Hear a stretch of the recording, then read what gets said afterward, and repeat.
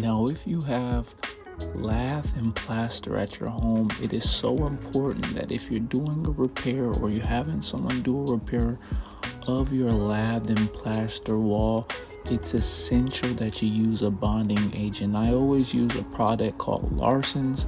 and it's pink as you can see in the video, and I apply it to all the wood lath, and I make sure it's fully covered all the way underneath the plaster so that when it dries, it creates a strong bond. And what it has in this product is a lot of glue additives, which allows the new plaster to stick